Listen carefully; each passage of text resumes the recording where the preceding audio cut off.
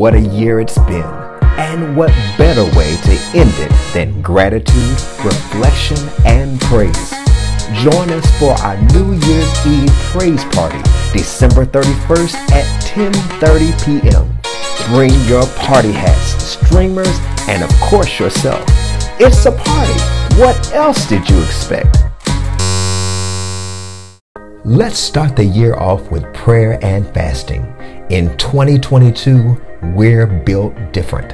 And it's time for our annual 21 days of prayer, January 2nd through 22nd. Limited social media, daily devotionals, daily prayer focus, fasting, and a time to seek God together.